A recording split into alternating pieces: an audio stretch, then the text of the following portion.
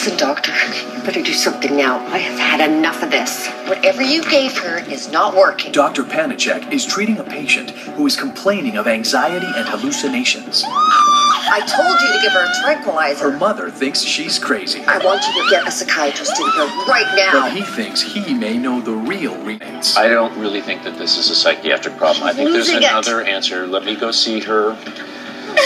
Kelly, what's going on? It's getting worse!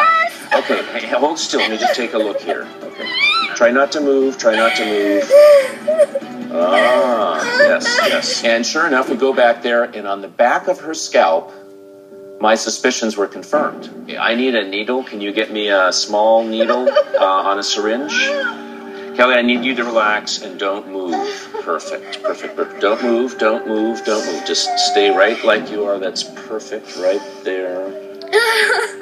Okay, hold still. Very, very still. Yes. Got it.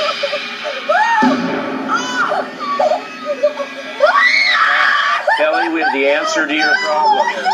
Kidney basin, please. It was about probably 1.5 centimeters, half an inch long. It was wiggling about, looked like a large mealy worm or larva, which is exactly what it was. What is that? Botfly larva. It was a botfly larva that had been growing inside the lesion in her scalp back there. Kelly, I'm sorry, but I think there's some more in there. We're going to have to get out also. So I need you to continue to relax. We're going to take another look back there. I look back there, and sure enough, there's movement in the other holes, because what the petroleum jelly does is it seals over the lesion. There's an air hole in there that the larva has to get oxygen, has to get air in and out of. And when you seal that over, it slowly starts suffocating inside. And eventually, it's going to want to get out and get some air, like anything that's suffocating would do. But I think there's still more there. How did they get in there?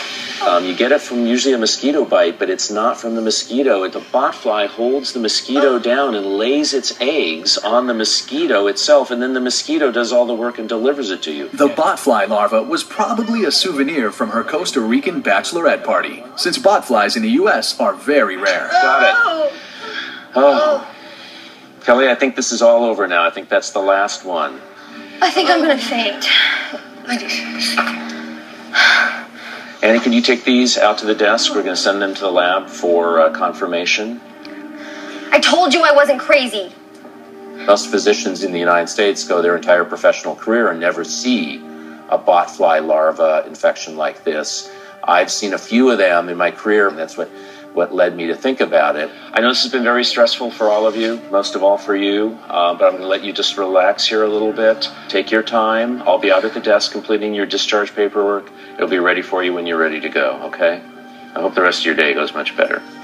Thank you, doctor. Hey, you're very welcome. Good luck with things now.